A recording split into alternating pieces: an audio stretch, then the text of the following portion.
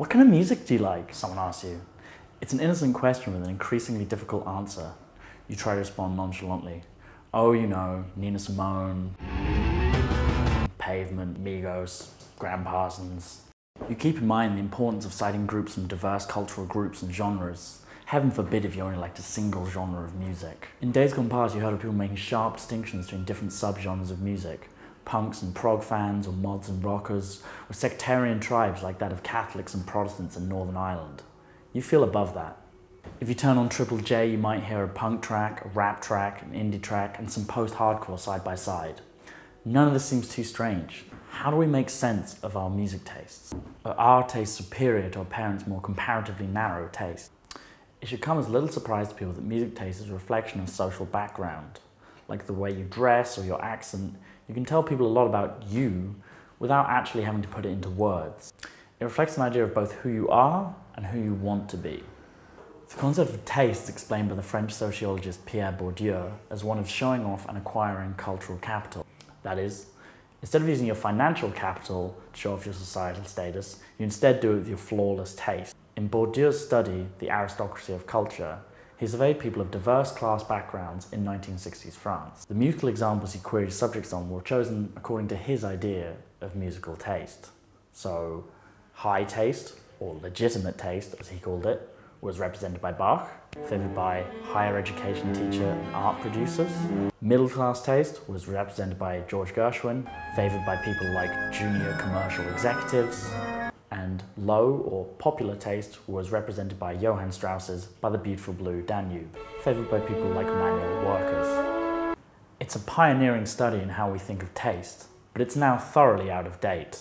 We're no longer living in 1960s France or a world where everyone listens to classical music. The taste divisions Bourdieu is hinting at are now lost on us.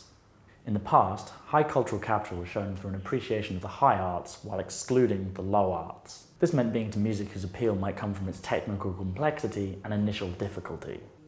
An appreciation of Bach showed that you could afford fancy piano lessons, attend a certain kind of school, possibly university too, and could appreciate the supposedly timeless greatness of an old master over some modern popular work.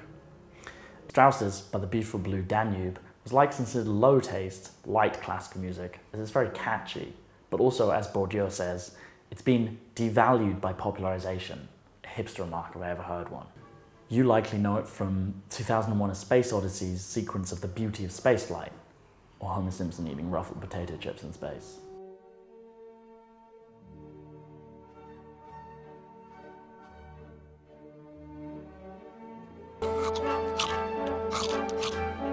Bourdieu pointed out that people of low cultural capital were pragmatic in explaining their tastes. They'd point to things like the catchiness of the melody and its favour. People of high cultural capital, meanwhile, would look for abstract philosophical reasoning to explain their tastes. The music critic Carl Wilson explains Bourdieu's findings. What we've agreed to call taste is an array of symbolic associations we use to set ourselves apart from those whose social ranking is beneath us, and to take aim at the status we think we deserve. Taste is a means of distinguishing ourselves from others, the pursuit of distinction, and its end product is to perpetuate and reproduce the class structure. So how have things changed since Bourdieu's study? To understand how modern taste works, it's important to look at critics, essentially the gatekeepers of taste. While rock music initially seemed like an attack on these ideas of high and low art, critics gradually came to reproduce these high-low boundaries in their own ways. Out with Bach, in with the Velvet Underground. Out with Strauss, in with pop. But in our postmodern times, taste categories seem to have become further complicated. Intellectuals earnestly discuss the social merits of Carly Rae Jepsen and Beyoncé, artists that critics previously wouldn't have seen it in their business to touch. This has come from a philosophical shift in the aims of music critics. Essentially, there are two opposing schools of thought on the job of the critic. As music historian Michael Markham writes in his A Little Poptimism for Tchaikovsky, is it the job of music critics to understand and continue to enforce the greatness of the gross fugue, a work whose impact was limited by design and whose cultural influence has been marginal at best, or to understand Rossini, whose music made up the soundtrack of millions of people across multiple generations? Should critics reflect the taste of the people or push them into new, difficult places? This shift in musical taste has occurred as many people have moved towards the latter school of thought, known as poptimism. Poptimism sees value in the music of the charts, in what people are actually listening to. It is a rebellion against the philosophy it defines as rockism. Khalifa Sanfei's 2004 essay, The Rap Against Rockism, one of the founding essays of Poptimism, defines rockism as idolizing the authentic old legend or underground hero while mocking the latest pop star, lionizing punk while barely tolerating disco, loving the live show and hating the music video, extolling the growling performer while hating the lip syncer. Poptimism was the backlash against this. It criticized the mythologizing these authentic old legends and pointed out they were not immune from the market forces of the music industry. Haven't Pink Floyd and Nirvana sold more records than Taylor Swift? They argued that a great song could be made by creating a new spin on an old form rather than abandoning form altogether. The elitist ivory tower of rockism was also socially questionable with its focus on a canon of mainly white male artists. Cultural capital was something that only white straight men were able to acquire. The genres ignored by rockism were made by or associated with women, people of colour, or LGBTQ people. Something about the concept of good taste seemed to mostly value a type of music that was popular with white, straight, male intellectuals. As this is the group with the most social power in our society, their taste is what we call hegemonic, a ruling or dominant idea. People aspiring to have their level of social power had to acquire this taste to get there. As society changed under the influence of civil rights movements, and accordingly criticism became less controlled by white straight men, the music that was valued slowly began to change. As mainstream attitudes have changed towards women, LGBTQ people, and people of colour, so have our opinions of the musics that were once associated with them. Michael Markham writes, left out of serious music writing in the 70s to 90s was disco, funk, hip-hop, soft R&B and romantic balladeers, chick music to rockists, the only women who counted being the few who rock. Poptimism isn't the only change in music taste though. There's also an obvious leaning towards omnivorous music taste. Scanning Pitchfork's end-of-year lists will put indie bands next to heavy metal titans, R&B singers, noise weirdos, and techno producers. It might be easy then to think we've put an end to the snobbery of the past. Class is no longer an issue. Victory to the 99%. But as society changes, taste changes, and snobbery changes. As sociologists Mike Savage and Modesta Gao put it in their Unraveling the Omnivore,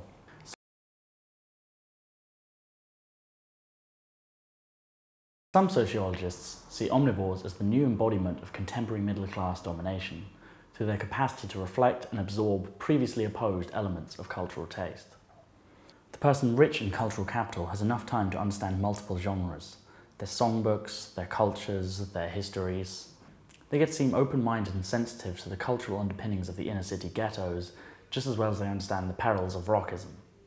Savage and Gao actually found the term expert suited better than omnivore, because a considerable number of dislikes and avoidances are revealed alongside the enthusiasm. Those with high cultural capital were also better at articulating their tastes and dealing with the abstractions of genre. Experts were also more likely to treat music as an obsession in its own right. In this way, this is the hipster taste of modern times. That is, it reflects the taste of the college-educated, book-reading, podcast-listening music fan. The music fan who understands about things like subgenres and reads think pieces on cultural appropriation. Low cultural capital is now associated with people who merely listen to one type of music or who do not think greatly about the music they listen to. A light eclecticism of taste would show less cultural capital than the heavy eclecticism of someone who could afford to study music at a postgraduate level. Guilty. This eclectic taste shows its snobbery in that it reflects only those the contemporary left has empathy for, while avoiding that one group it really struggles to deal with, the white working class. Very few people would claim to enjoy things associated with that group. Modern country music, professional wrestling, white rappers. The pitfalls of eclecticism become immediately obvious. This music taste has trickled down from critics towards the people and has now become the new hegemonic music taste. Now, to acquire high cultural capital, you have to emulate this group of critics and their tastes. Not that people fake their tastes, but that these tastes represent something appealing that people want to emulate. This omnivorous taste can then become restrictive in its own way. After all, any system can become restrictive over time. As with pretty much any revolution throughout history, what started as something freeing becomes its own orthodoxy. Critics of poptimism point to the thread of poptimists celebrating each and every pop release, something the music industry would love them to do. Saul Austerlitz, in his The Pernicious Rise of Poptimism, points to the thread of certain artists becoming critic-proof.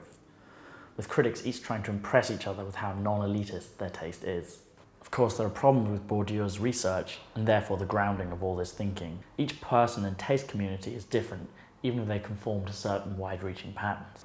The complexities of mapping out what each person's class, race, gender, sexuality, and education brings to their music taste is overwhelming, even if we could account for their own psychological and biological circumstances. There's a part of this that feels immediately depressing. After all, this describes me to a T. I spent a huge amount of time choosing the artist I was going to mention at the beginning of this, and have changed it several times. Part of us wants to fight against the system and remove the trappings of class that show off our embarrassing privilege. But, as Bourdieu himself states, there is no way out of the game of culture. We don't like to believe our opinions are socially formed. We like to believe in our own uniqueness, especially us hipsters who like to prove our difference from the rest of society. It's the disappointing idea there's no way to truly transcend your background and escape your roots. In attempting to do so, you're merely conforming to the form of rebellion that society allows you to take. In the end, understanding how your tastes work is just as important as learning how other people's do. Perhaps if we all understood this a little better, we could be a little more empathetic to the people we disagree with, something that would certainly benefit the harsh ideological chasms in our current world.